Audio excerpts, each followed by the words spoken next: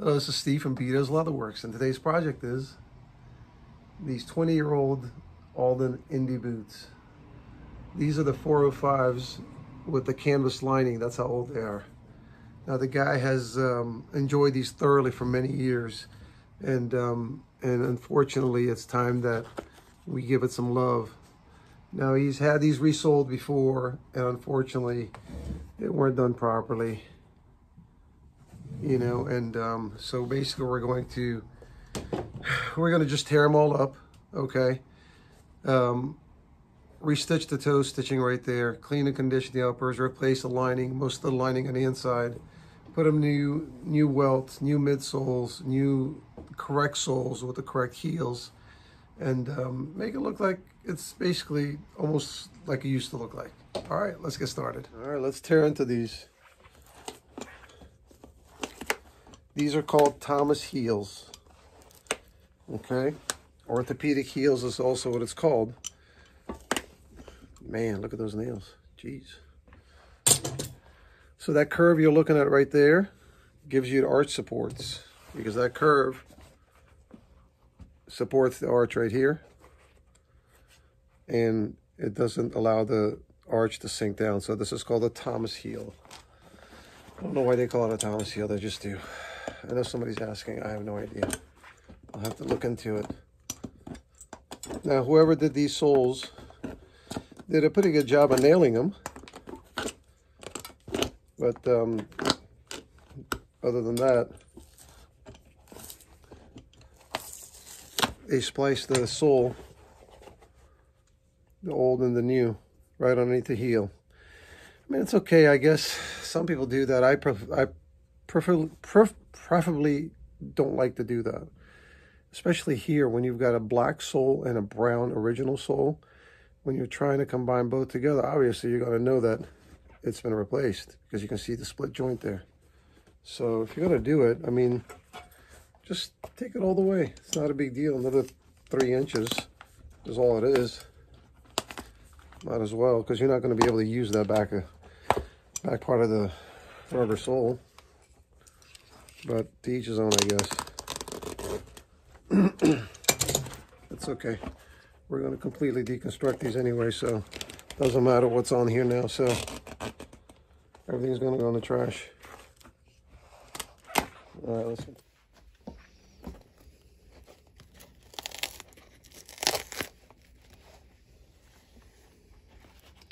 Well, the shank seems to be still in good shape.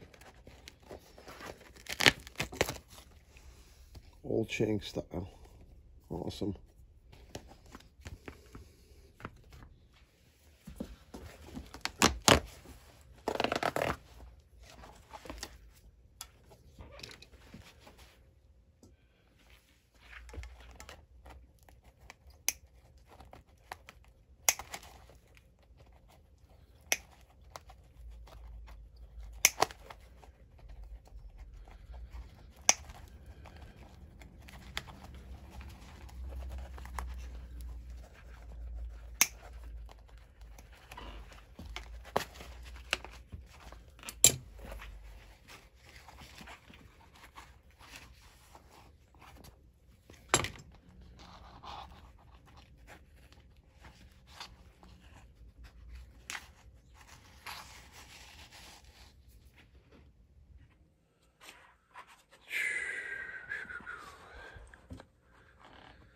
So this is a big mess, a big mess.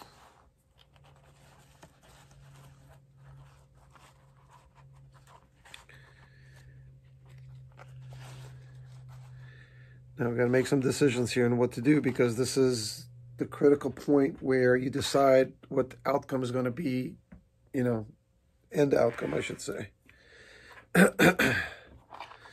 This obviously needs to be replaced. Okay, this is the lining for the front vamp area. Now, I knew ahead of time that I had to replace that heel lining back here. Right there. So, in order to do that, I've got to unstitch the top to get to the back of that. See right here, this stitch here You can't see that this is stitched together first, and then the top stitch goes on.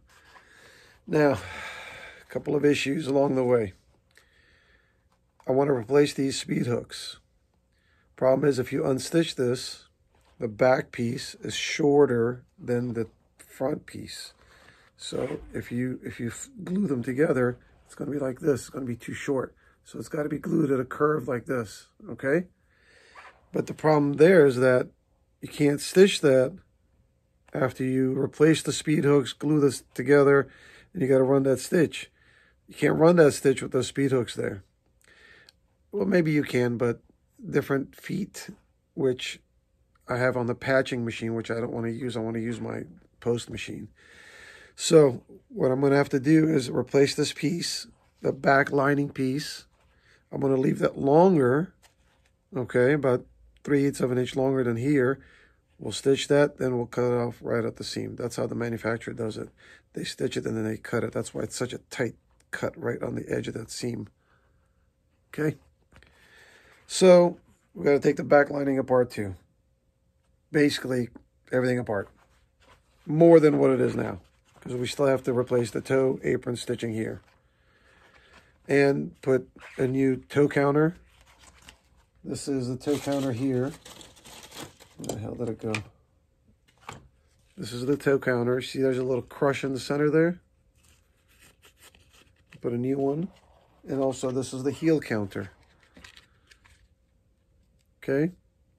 Hell, might as well replace that too, since I got other parts. Let's continue.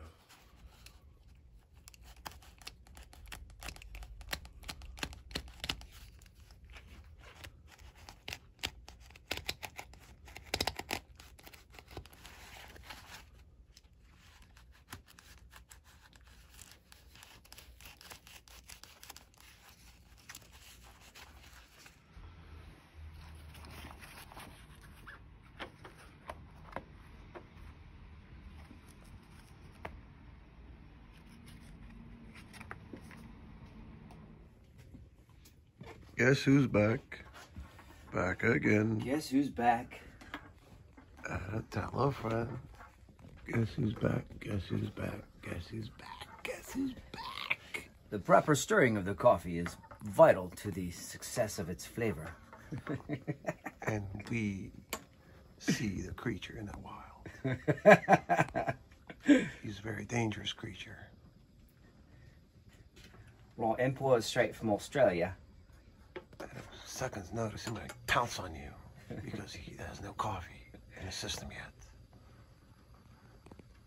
All right, it's so crisp, huh? We are having coffee today. It's been a while. Steve's been sick. Yeah, I've been sick. That's why my voice is a little groggy, so be patient. All right, let's continue. I'll turn it off before he spills it.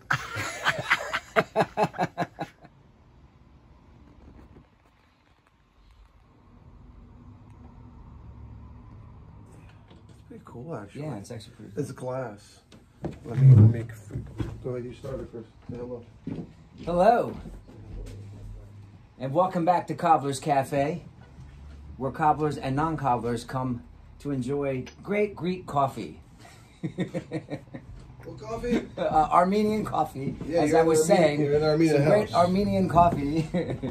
Okay, this is from John and Karen, who made this. It's made out of ceramic glass, and obviously got the picture of the little kettle there. Thank you very much, John and Karen. I send them a little note for appreciating, the gift. So thank you so much. Welcome back. It's been about 2 weeks since I've had coffee because I've been a little under the weather. I got the flu. Or somebody's gonna say, "You got COVID, man." I can't even do that voice. Damn it! Hey man, you got COVID. I probably do, but it was. We are alive and well. Yeah, no fever, no loss of taste and smell. Just had a little sinus congestion right above my forehead, and my forehead was a little hurting. That's about it. So I'm at the last leg of that. So it's been about a good 10 days, maybe about 2 weeks. So we're getting there. So this is the first for 2 weeks I haven't had coffee yet. Oh my God. I know. Well, it smells good. it does smell good. That's the old coffee, not the new coffee. Right. Oh, it's good. Oh, I'm Been a back. while. I am back. Been a while. I have to fight off those lines of people that need work done outside. Let them wait. We'll get back in later. So Chris has been busy lately. That's why he hasn't sat down to. Where's the napkins, man? They didn't give you napkins? Is there anything there? No. What kind of service is this, man? Damn. Sorry. This cafe sucks. It's Cobbler's Cafe, not Cobbler's Napkins. Luckily, I stole a whole bunch when ordering, so there you go. Right. This name, European Pan Ameri, what is it? Pan Era? What? Panera. Pan Era. Panera. Yeah, what the hell, man? Not sure what's going on over there. This is not a paid endorsement, by the way, okay? Don't be thinking that, because I know some of you guys go, oh, look, man. Damn, I can't do the voice, Chris. Damn it. Damn it, man. Damn, man. No, Panera didn't pay for this. We paid for it, you know? Even though the economy sucks right now, and prices are going up. Yeah, they're looking for help too. They are? Yeah. Everybody's looking for help. Nobody wants to work. Except for us suckers. Working like dogs. Well, you don't want to shine shoes, you can just walk over. No. Shining shoes days are done for me. How come you got, wait a second. How come you got the scone? I don't know, I thought they were both the same. I don't know, did they look the same to you? No, when I put my hand in, when I thought they were both. Meaning, like, when I thought, oh, maybe they're two muffins. Too late Here, now. have a scone. No, it's too you want late. some You scone? touched it already, it's too I late. didn't touch, I just touched the corners. No. Nothing's, I didn't touch this. No. How about that? You want that? No. I touched this one. You can't have mine, that's it. Well, I don't want that. That looks ugly. It's good. All right. It's a cousin of that one, Chris. They're blueberry. They're the same thing. Why don't you just order 2 blueberries? 1 scone, 1 muffin. Because we won't have nothing to talk about. Anyway. So, it's been a while since I did a video, which I'll incorporate this one with the next video. We don't have jokes. We didn't print out jokes today. So I hope no one was expecting. Well, we are the jokes. What more jokes are you going to get?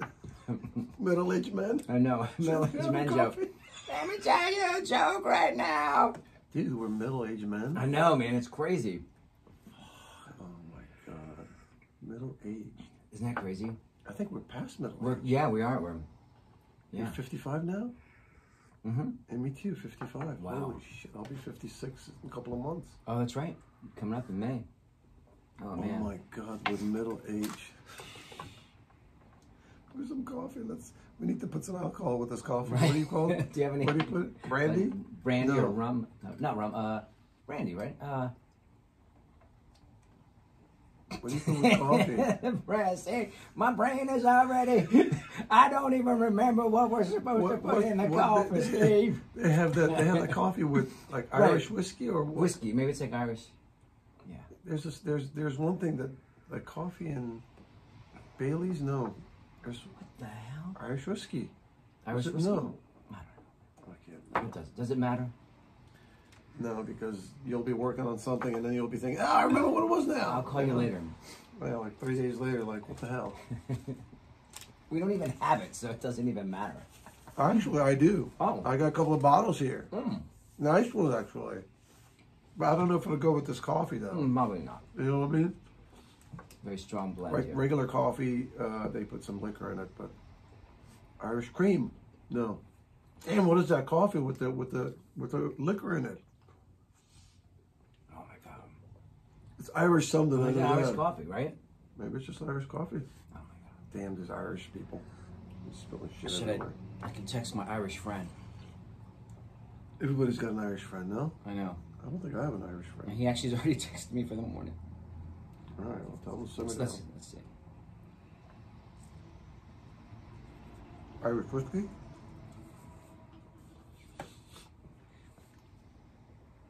This coffee's good, actually. I miss it.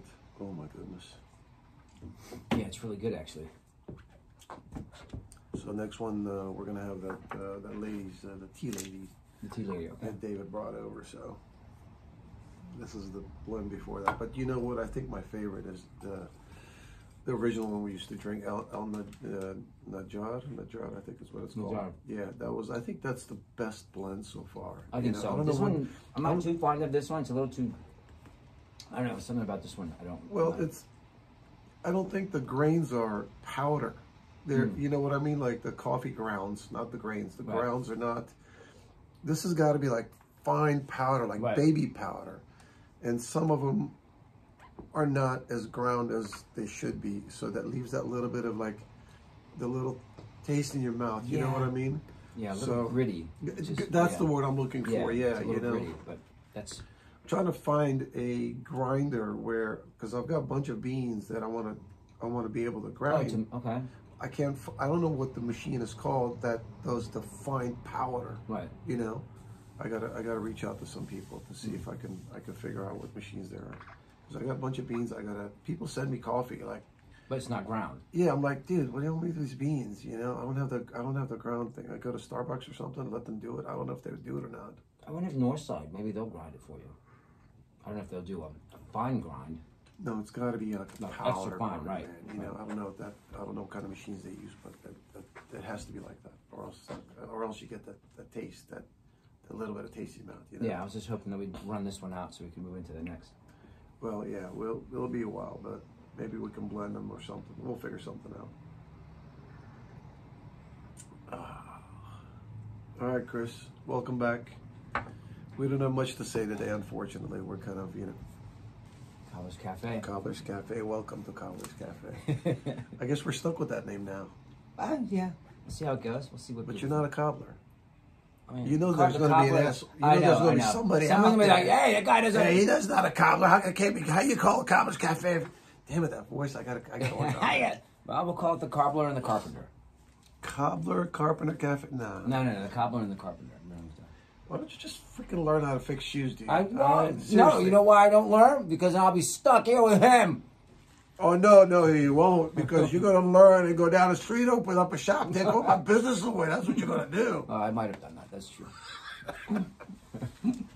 That's why people don't train people, because they're afraid they might take their business away. It's true. Don't train me, because I will try to outdo you. Well, you're a Greek, that's why. Oh, come on. Come on now, Steve. We're cut from the same mold, don't worry. You know what the next video is going to be? You're going to see me shining shoes while I'm making the coffee. put me next to one of the polishers. You can make the coffee, then you can do whatever you want with the shoes. All right. I'll have the coffee and watch you shine shoes. All right, let's end this today. Okay. Yeah, polish some shoes or something. All right. We'll see you guys again on the next video. All right, take care.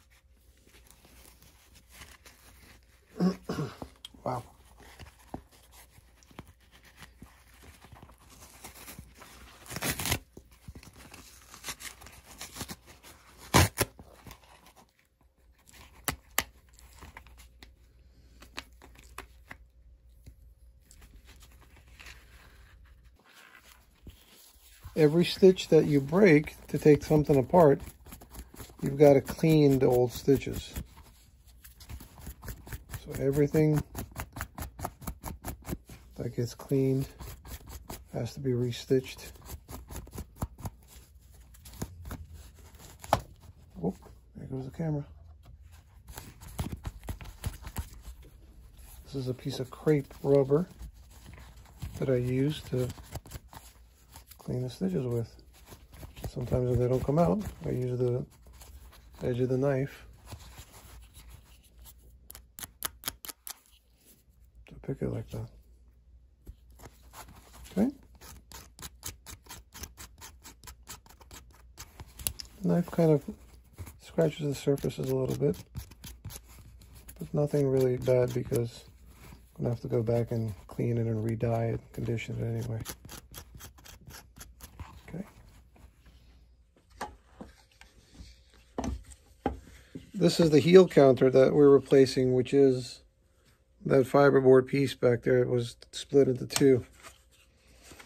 This is the last of my Indy boot. So the back of the heel is very similar size. It's a bigger foot, but the shape is a very similar size. So that's why I put this here. The leather here and stretched it out.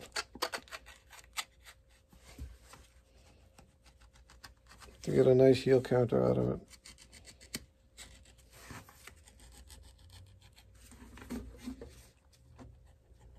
Veg tan leather.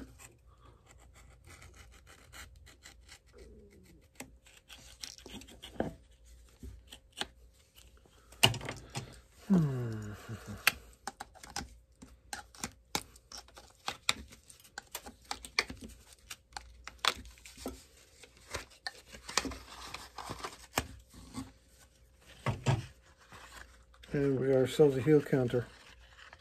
Cool, huh? All right, let's continue. All right, so now we've got the front vamp area lining apart. This is the back quarter, back of the heel lining. This is our new heel lining.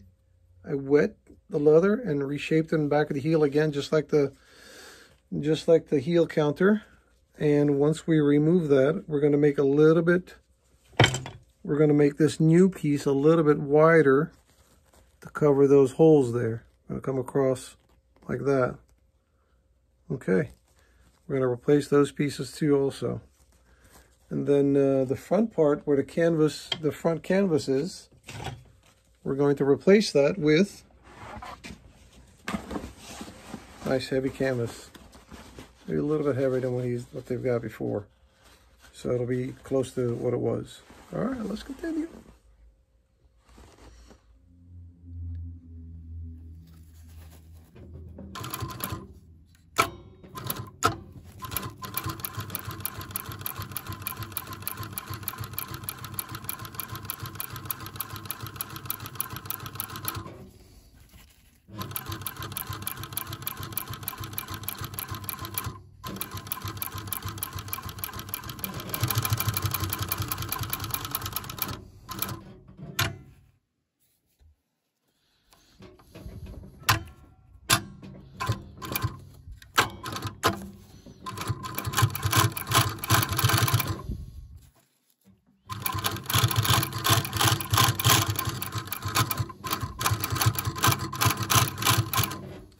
All right, we're making progress. We've got the back of the heel lining. These right here. The front canvas piece. Now, the torn spot on the lining was a little bit higher than the new piece that was coming on. So I reinforced it from the back. Another weak spot there. And it should hold fine. Now, these pieces are wider than what they were, and I'll show you guys why I did that. Everything has a reason why I do things. Now, whenever you're doing a project of this magnitude, you really should have one of these, okay? But I don't have his size. Now, is it possible to do it without a last? It's possible, but you got to be very careful, okay? So this is the other shoe. We've got the new speed hooks, new eyelets, the toe stitched, new footbed, new gemming. Everything is there, okay?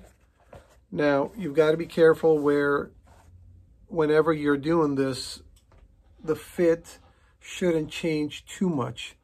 Does it change? Yes, it does change, because you've got, first of all, you've got a boot you're complete disassembling and putting back there without a last. That's for number one. Second, you've got a footbed that is contoured the shape of the foot of the customer, okay? Now you've got a flat piece of leather that it's not contoured. So when you put your foot in, you're going to feel a difference, okay? Now you got to go through the little break-in period, unfortunately. No matter how much I soften the footbed and give it some curves, it's not the same shape as, the same shape as a customer's foot shape, okay? But I think once it gets done completely, I think it'll be just fine. So as you guys can see, this is the other boot.